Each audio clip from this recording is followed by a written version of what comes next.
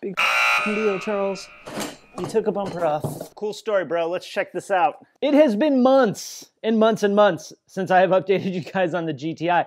And the big reason is nothing's happened. It has just been chilling here on the lift.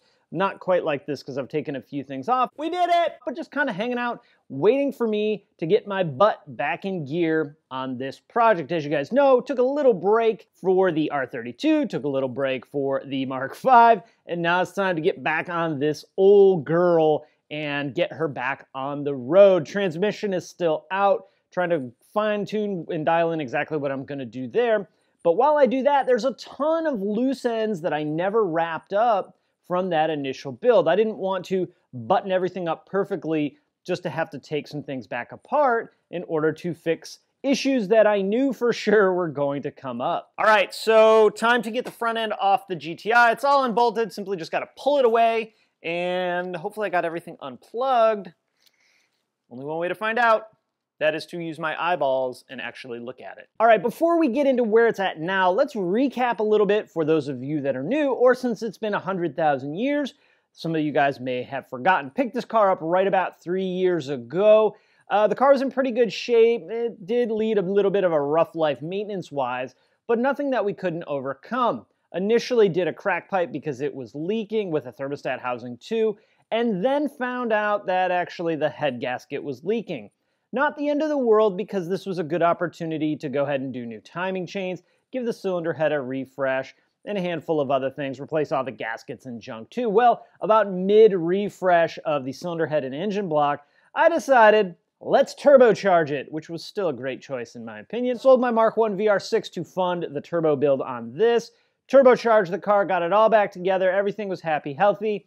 Then it was time to start backing up, doing things like suspension work. We got coilovers on it. All the bushings have been redone. Of course, you guys saw painted or powder coated a ton of stuff underneath the hood in order to make it nice and pretty, because that's what I wanted. After, 1,000, 1,500 or so miles, I went ahead and downed the car because the heater core blew on one of those very early drives, and it was winter, and no one wants to drive a car with no heat in the wintertime. That was terrible. So did that heater core, refoamed the HVAC box entirely, put all the stuff back together, put new carpet in it when I did that, and also pulled the transmission so we could figure out what that transmission issue was. I did bend one clutch fork and also ended up with some clutch issues.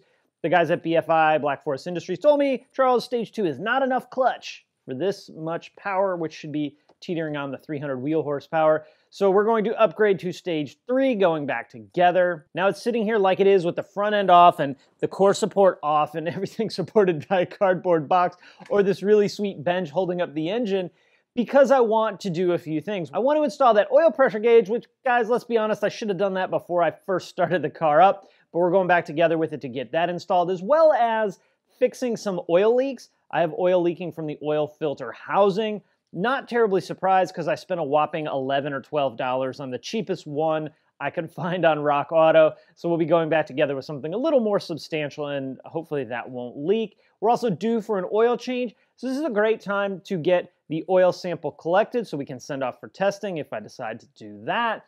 Not only that, I'll probably drop the oil pan and just inspect it, make sure we don't have any metal, like serious metal contamination inside the oil pan. We'll take the filter out and we'll open it up and make sure there's nothing unhappy in there as well, since we have to take it all apart anyway. Also found that I have a coolant leak. A coolant leak coming from the fan switch in the radiator. Really easy fix, about 12 bucks. I'll probably end up actually taking this whole assembly off. As you can see, I got just enough room to stick my hand in there and get that oil pressure gauge set up, installed. And if we need to do anything else, we'll probably end up having to pull the radiator and condenser, which is fine because the AC is not hooked up anyway.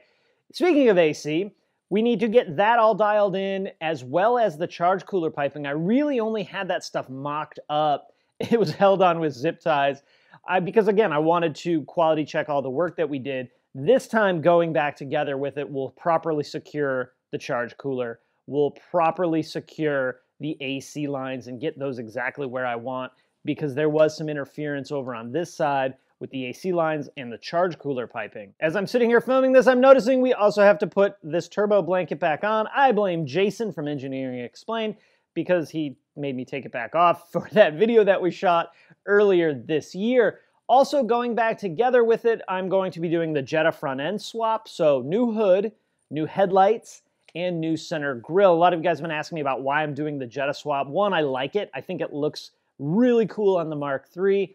I scored some brand new OE headlights before I left the dealership for like $30 a piece, and I got the hood and grille for free. So why not have some flexibility with it?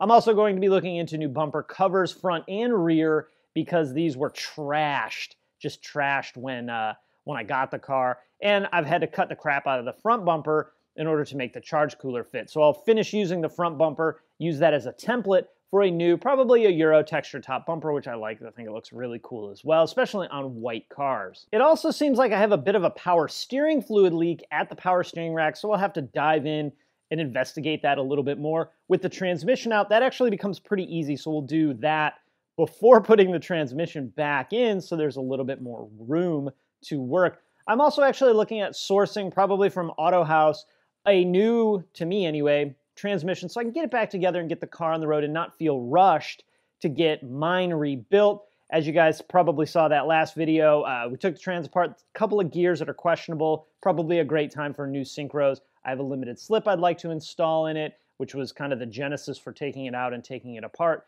In addition to that, I think this would be a really great opportunity to spend some time and energy to either powder coat the case or at least treat the case and get it nice and clean to match what the engine looks like. I also have a new front crossbeam that we're going to be installing. That's a really cool setup from Fabulous Manufacturing. It takes these two pieces, removes them, and it's one solid piece. I'll be doing a video showing you how to install that. I have way more stuff removed than you need to install that, but that should be a good time. I'm a little bummed though, because I worked really hard to get these bushings in this front crossbeam. They're a pain in the butt, and now I'm just gonna be taking that out and putting something different in, but the piece is really cool, so it's definitely a worthwhile upgrade. Once those handful of things are done, we're gonna be doing the front brakes. I got all new calipers, rotors, and everything. I've had those since like Christmas time. We'll finally get those put back on, get new fluid in, figure out what we're gonna do with the rear brakes. After that, we should be done for a while, you know, just in time for it to be winter time. But for real, I think we'll be able to get this car back together pretty darn soon and back on the road and hopefully get it dynoed, which is something I'm kind of bummed that I haven't had the opportunity to do yet. So a lot of fun stuff coming. I know it's been a long time since we've heard anything about the Mark III, but that's just how projects go. Sometimes they're awesome and you're all in. Sometimes you're like, I don't want to work on this crap. But I thank you guys for asking me about it, because that keeps me motivated to get back to work. Also saw a ton of really cool Mark IIIs at TrefPunk, and that's motivating as well to see cars that are, you know, driving on the road instead of sitting on the lift at the shop. So with that, I'm going to wrap it up. Questions, comments, drop them down below. You like the video, hit that thumbs up button. And the question of the day, what are you most excited about to see on the GTI next? All right, guys, that's it. I'm out. Bye-bye.